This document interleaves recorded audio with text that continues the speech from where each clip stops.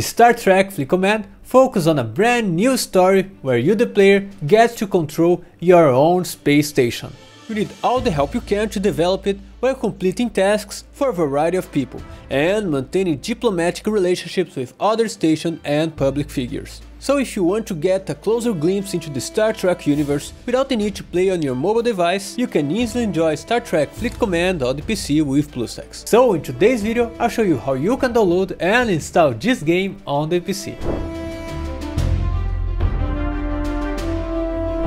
When it comes to playing your favorite Android games, there is no better way than to use BlueStacks. So to start playing Star Trek Fleet Command, firstly, head out to the BlueStacks official website to download and install the latest BlueStacks 5 version on your PC. Now proceed to the installation process, and once it's done, you can go to the Play Store, in which you'll be prompted to log into your Google account. Now provide your email address and then your password.